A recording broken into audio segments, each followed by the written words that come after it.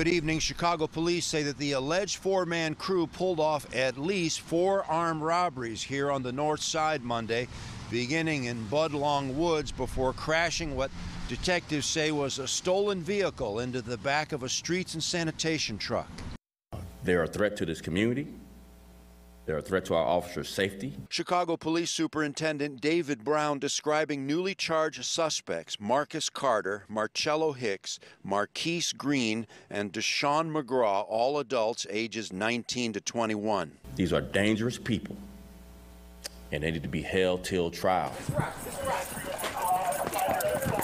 The suspects, said to be armed, taken into custody Monday in this Lincoln Square garage where they hid from police, detectives say, after crashing a stolen SUV into the back of a streets and sanitation truck, bursting into flames. Each of these offenders is charged with 4 felony counts of armed robbery with a firearm, along with 4 more counts of aggravated robbery and other charges. Carter and Hicks, according to investigators, with outstanding warrants. Chicago police and tactical units from the 12th, 19th, 20th, and 24th districts winning praise for the arrests without firing a single shot. Give them credit for their hard, dedicated, courageous, brave work. We were in the right place at the right time. The break in the case after officers spotted the alleged armed robbers Monday morning in the hours after they pulled this heist off on the 2400 block of Berwyn Avenue. We actually on viewed a potential robbery, and that's what started the pursuit that led to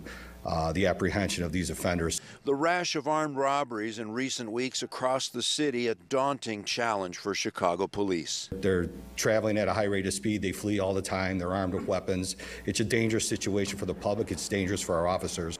This could be just the beginning. Chicago police detectives say that they believe that the men are responsible for other armed robberies. You may remember earlier this week, police putting out a community alert about 50 armed robberies that took place over a 4-day period. On the far north side, Julian Cruz, WGN News.